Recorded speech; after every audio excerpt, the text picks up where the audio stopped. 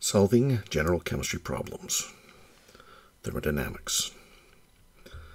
A common question in general chemistry involves a bomb calorimeter. Consider a bomb calorimeter at 21.55 degrees Celsius loaded with 3.5 grams of benzoic acid, and the chamber is pressurized to 10 bar with oxygen gas. The enthalpy of combustion of benzoic acid is minus 3228 kilojoules per mole. Following ignition, the temperature rises to 25.75 degrees Celsius. What is the heat capacity of the calorimeter? This question amounts to calibrating a calorimeter. The equation that is used for calorimetry is quite simple. Q is equal to C delta T, where Q is the heat flow that flows between the system being studied and the surroundings. C is the heat capacity of the calorimeter, and delta T is the temperature changes that are observed. A calorimeter is calibrated by combusting a substance with a known enthalpy of combustion. This allows us to calculate the expected energy that will be released and which will flow into the calorimeter. We will measure the change in temperature, and we can, from that, determine the calorimeter's heat capacity. The standard we use here is benzoic acid. We are given its molar enthalpy of combustion and the mass used. We must find its molar mass to convert the 3.5 grams into moles of benzoic acid. Looking it up, we find it to be 122.177 grams per mole. Our calculations will therefore be 3.50 grams divided by 122.177 grams per mole is 0.02865 moles. Note that I'm carrying some extra significant digits through these intermediate calculations. The heat flow associated with the system then is 0.02865 moles times a minus 3228 kilojoules per mole, which is a minus 92.47 kilojoules. Here now is the key concept when using a calorimeter. The heat flow associated with the calorimeter is the opposite sign of that associated with the system. If heat flows out of the system, it must flow into the calorimeter. So in this case, the calorimeter heat flow is positive 92.47 kilojoules. The observed temperature change is just the final temperature minus the initial temperature, or 25.75 minus 21.55, or 4.20 degrees Celsius. By rearranging the calorimetry equation to solve for C, we have it equal to Q over delta T, or 92.47 kilojoules, divided by 4.20 degrees Celsius, which gives 22.0 kilojoules per degree Celsius. This is the heat capacity of the calorimeter and is the answer to the problem. Note the units involved. There is no per mole or per gram. This is the heat capacity of a thing, the calorimeter. It is built of steel and aluminum and plastic and contains a large quantity of water and air and a thermometer and so on and so on. Remember that per gram is a useful distinction for a uniform yet complex substance such as wood or concrete, and per mole is a useful description for a uniform pure substance such as water or gold. Now here are some things that might have surprised some people. The sign of the heat flow is something that needs to be understood. The system being studied is the 3.5 grams of benzoic acid, the portion of the oxygen gas that reacts with it, and the CO2 and H2O produced. The system is exothermic, that is why the reaction enthalpy is negative, and heat leaves the system, as indicated by the negative sign of Q system. But the experiment does not measure the properties of the system. It measures the temperature of the surroundings, and the calorimeter is the surroundings. So heat that leaves the system must enter the surroundings, and the sign of that heat transfer must be changed. We measure an increase in temperature due to a positive flow of heat into the calorimeter, but that heat came out of the system. So we report a negative heat flow out of the system. The system had a negative enthalpy of reaction. Now here's another thing that might have caught you off guard. Did you notice that the molar mass of benzoic acid was reported as 122.177 U?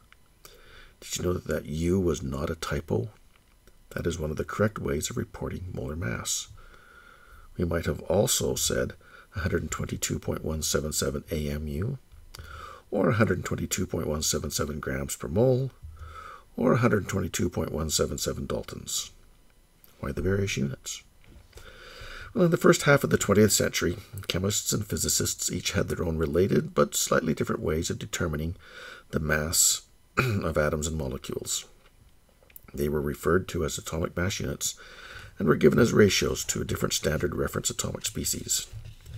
In those early days, the difference was not too important, but as the experiments improved and precision increased, we had to get together on things, so they did get together and agreed upon a new reference standard. It was the carbon atom, specifically with 6 protons and 6 neutrons, and gave it the new name of Unified Atomic Mass Unit, and given the new symbol of U. Strictly speaking, when someone uses AMU, they should be referring to the old standard and should use U for the modern standard. But today, everyone is exclusively using the new standard, and even AMU most certainly means the Unified Atomic Mass Unit system. Then what is this Dalton unit? In recent years, it's been promoted as the best unit for atomic and molecular mass. It has had the identically same value as U. It has been adopted more readily in biochemical fields where large proteins can have masses in the kilodalton or even megadalton range.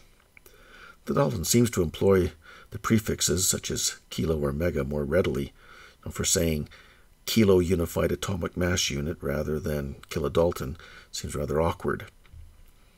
However, as of the 20th of May 2019, the governing body for the Système International, SI, has redefined the most basic constants, and it appears that there may now be a very slight difference, but nothing significant for questions in general chemistry. Essentially, you may see all of these used during this class and even during your future scientific career.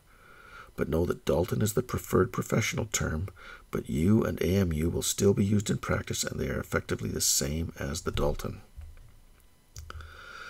Now, I'd also like to make a comment about chemical reactions in general. Too often, you will see someone displaying an image of a molecule that shows it blowing apart when the bond is breaking. This is supposed to represent a chemical reaction, and this is erroneous. Every chemical reaction must begin with energy going into a bond, not coming out. There must always be a barrier to reaction, otherwise the reactant molecule would never exist. It would always just fall into products. There must be an injection of energy. It might come from collisions with the wall or with other molecules, or it might absorb a photon of light, but something must initiate the reaction, leading to a bond breaking. Look at this graph. It shows a simplified evolution of energy during a chemical reaction, going from reactants to products. The reaction begins with the reactants with their initial equilibrium energy, given the temperature.